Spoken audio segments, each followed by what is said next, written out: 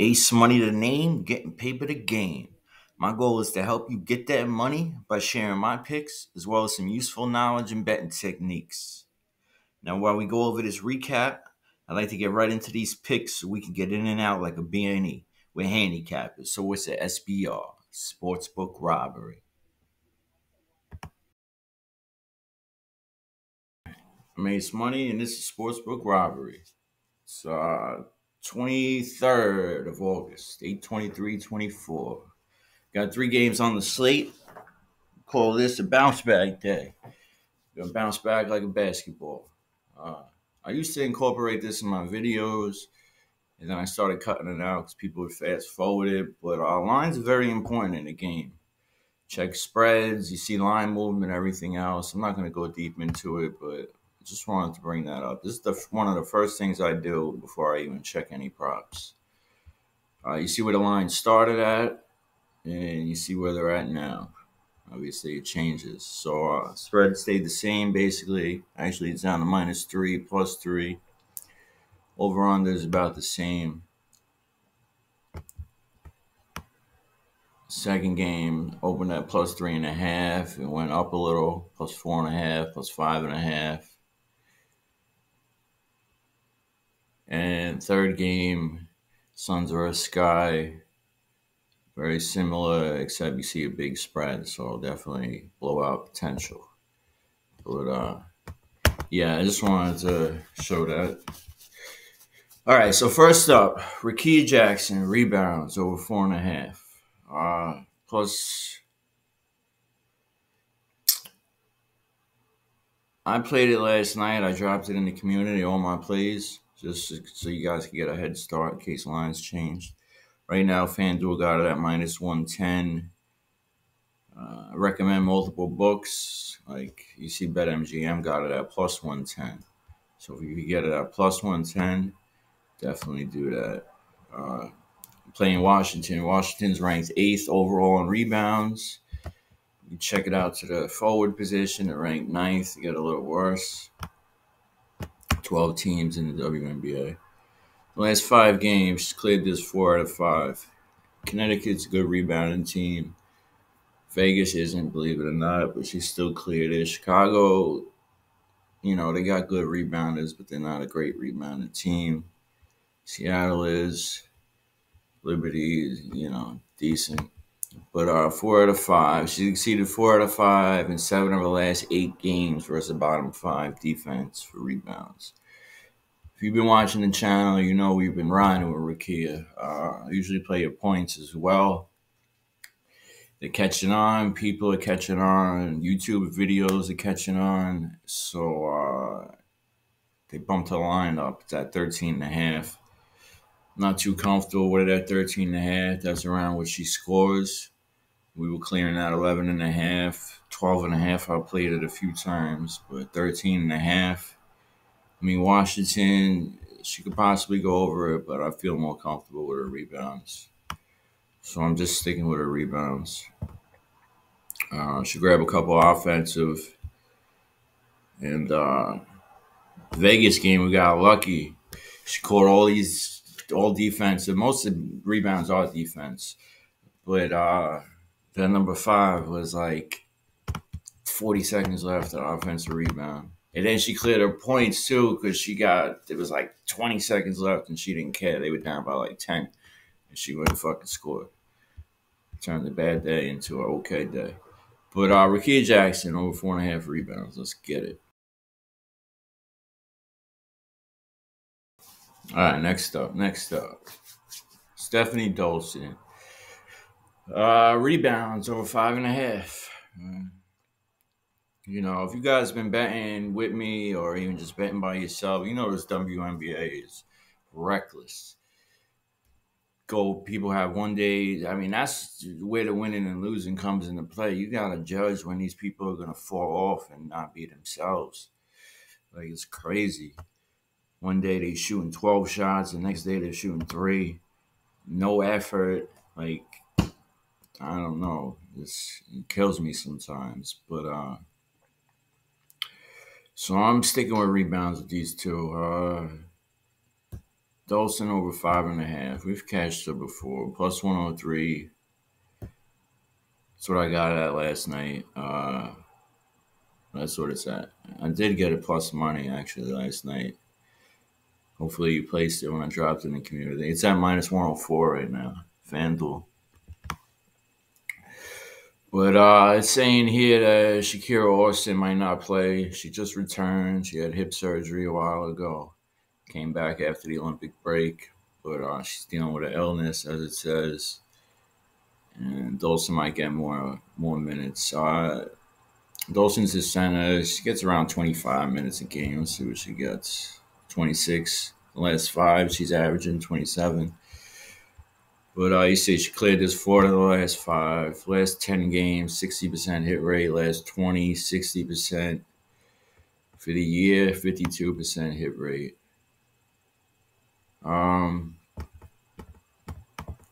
Playing Los Angeles, they're 6th in rebounds allowed to the center position. They're ranked 12th.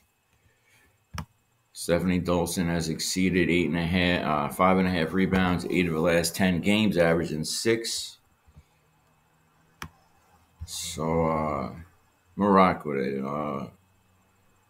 She usually gets a couple in the beginning, first 2 quarters. I mean, and then those last 2 drag it out. But Los Angeles don't shoot too well. What's their field goal percentage? Field goal percentage 11th. 11th. So there'll be some missed balls and missed opportunities. And she'll grab a couple O's too. O's meaning offensive rebounds. Nothing crazy. But let's get it. 70 Dolson. 5.5.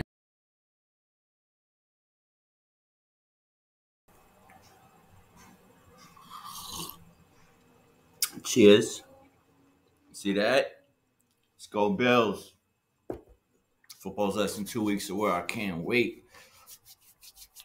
All right, Jordan Canada rebounds over 3.5. Minus 144. They got it at now.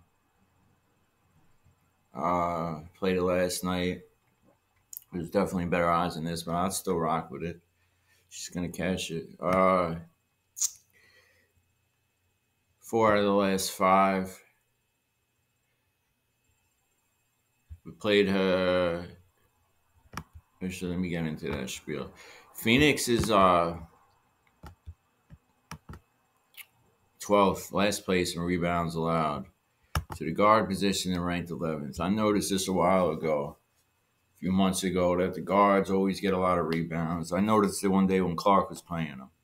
And then I started sticking with it, so I find a decent guard, a guard who's decent at rebounding and who shows effort and has got integrity, cares about their job.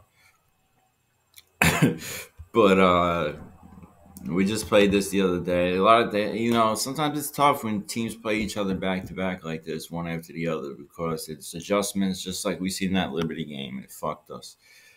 But what fucked us was Jones decided not to play basketball and didn't want to shoot. It's like they know their line and just don't like to go over it, like they're against sports betting.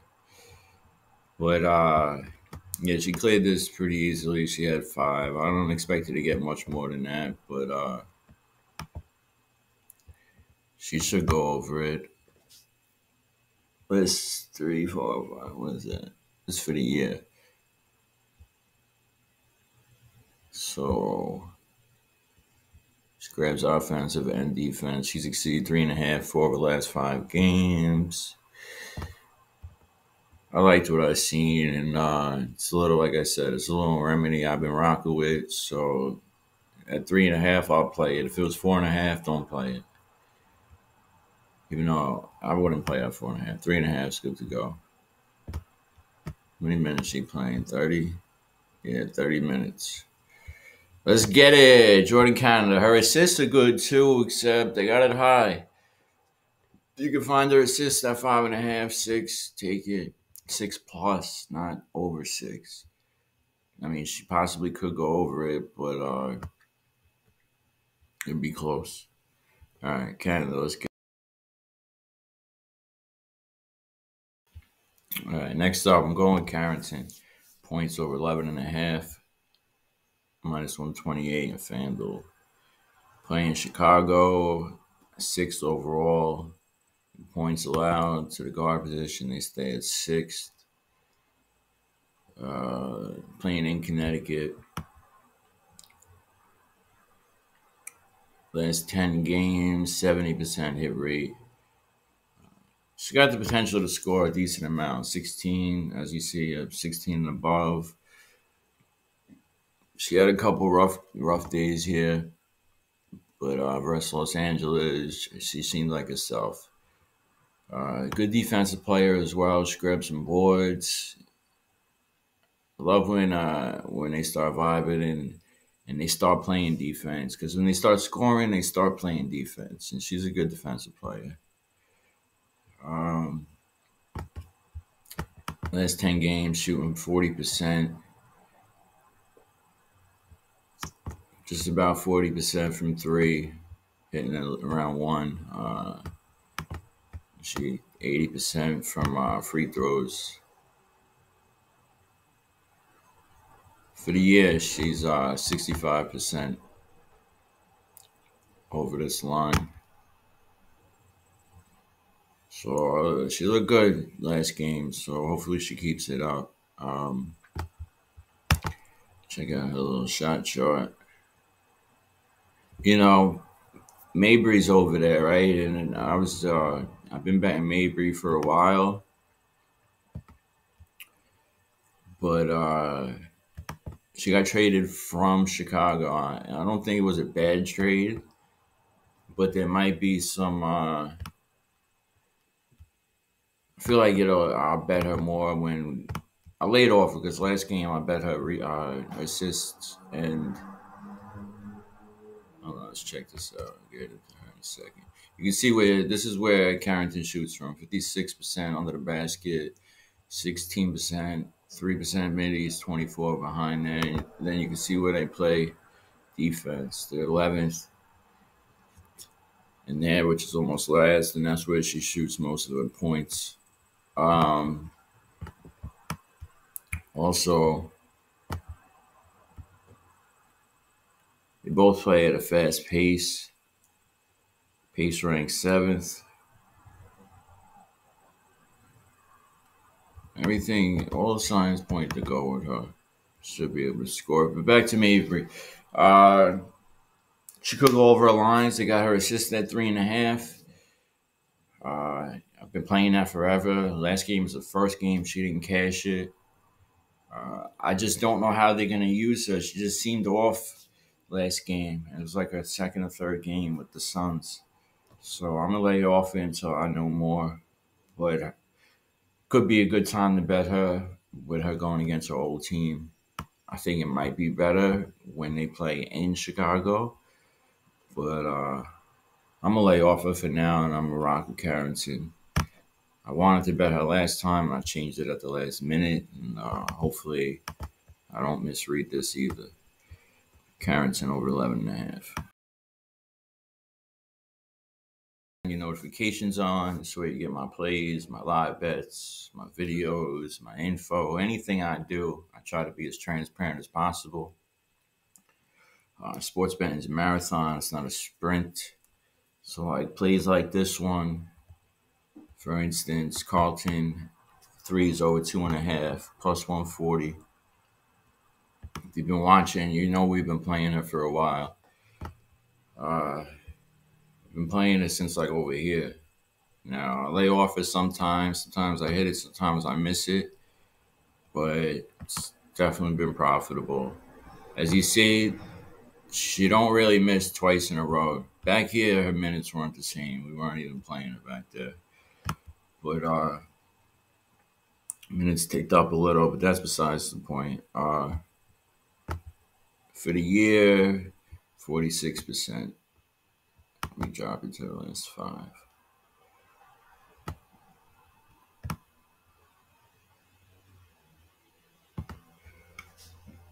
excuse me, we missed it here, but she really hit it. There was a whole bunch of chaos happened that game. We always bet Smith's rebounds too. Smith got in foul trouble, was acting reckless. She caused a foul as she dished it out.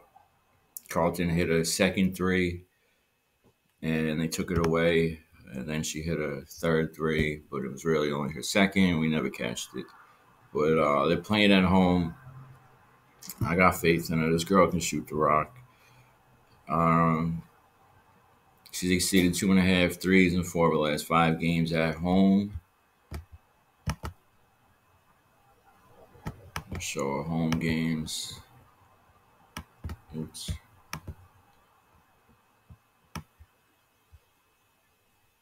Four of the last 5 at home. She's went over this.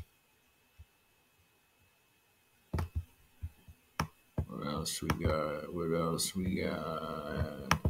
Yeah, I'm rocking with it. Until she shows me something different, I'll lay off it. Like I said earlier, sometimes you gotta pull back. She missed it. I know she ain't happy. She's gonna go for it. I also was gonna play her rebounds. I took it off at the last second. They got him at 3.5. She's averaging about 4. So it'd be a close one. 4 of the last 5, she's gone over that too. Last 10 games, 70%. Last 20, 65. Head-to-head, 71. For the year, 60%. So if you're looking for another play, you can play her rebounds. Aces are 10th in rebounds allowed to the forward position in last place. So it's possible she could hit it. I just had a lot of bets. But yeah, Bridget Carlton, let's get a comeback, bounce back like a basketball, over 2.5 threes. Let's get it. Well, hold up. What's she shooting? She's shooting over 40%, I think. Where is it? 41% these last 5 games. For the year,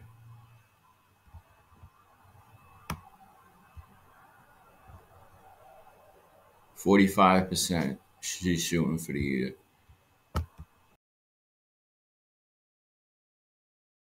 With 10.5. I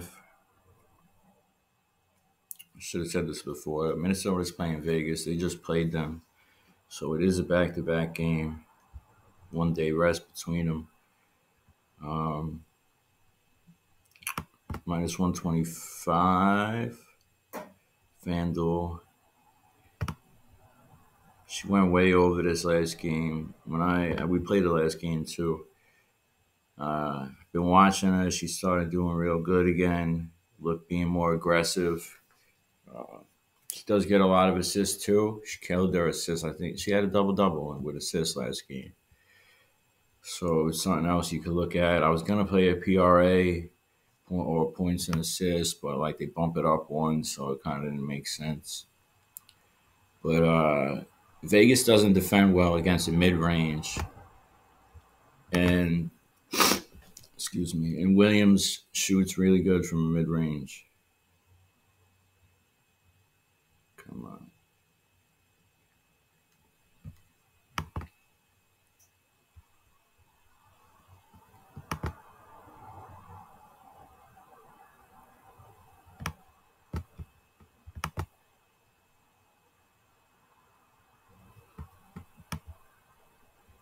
Cleared the sum of the last 3 games, obviously. But 60% of her shots for the year in the mid-range. Opponent's defense, last place in the mid-range. All this area. And she just dribbles up. She's a good point guard. She'll dish it out or she'll just pop it. She's been killing it. By position, 53% hit rate for players that play her position. So all the reasons why we played it last time, I'm going to play it again. They may make adjustments, but Minnesota's got a good team. And she can shoot. So as long as she's being aggressive and she's on 10.5. If it was like 14, I'd say no. But 10.5, she's going to go over it. Let's cash it again. Back to back. Corny Williams, points, 10.5. Gray, points under 8.5. Minus 132, FanDuel, 130, BetMGM. Playing Minnesota, great defensive team. Ranked 2 in points allowed overall to the guard position, still ranked second. Noticed this play a while ago. Like I said earlier, sports betting is like it's a marathon. It's not a sprint. So if you could find plays that have like streaks and runs, you usually play them every day, and you could be profitable. Now this is for the year. 4 times she's only gone over this number. Sometimes she gets close. Kind of mad at myself. I was gonna play this last game. This matchup's real good. Minnesota's great on defense, and she's really not looking to score. But I didn't, and then I was like, you know what, let me play it. I hope it don't backfire. But yeah, for the year, she's gone under this, 73% of the time. Last 10, 70%. Last 5, 80%. So I'm liking it. She don't put up many attempts, 7 attempts, averaging 48%. This is for the year. Hitting about 3 shots. 1 foul shot. So she's been going under it. She's failed to exceed 8.5 in 5 of the last 6 games, averaging 6 points. So, I mean, obviously, potential of going over it, yeah, but law of averages says she's not gonna. So I'm gonna rock with it. Chelsea Gray, points under 8.5. Sports betting, I hate to say it's a flip of a coin, but sometimes it is. I mean, you do all this research and everything, and then, they're humans, so you can't know what they're going to do. And unfortunately, WNBA, it's a little more difficult than other sports just because, sometimes it's so hot and sometimes it's so cold, and it's at the flip of a dime. But let's bounce back like a basketball. Whether you win or lose, try to keep emotions out of it. Everything stays the same. Your bet size stays the same. If you lost yesterday, because I know I did, I give every play I give you, I bet. It doesn't mean raise up your bet size today to try to make up for it. Even on the winning days, you treat it all the same. Always line shop, have multiple books, odd shop. Take the best advantages as you can. And let's get it. Ace money to name, getting paid for the game. Let's go. Like, subscribe.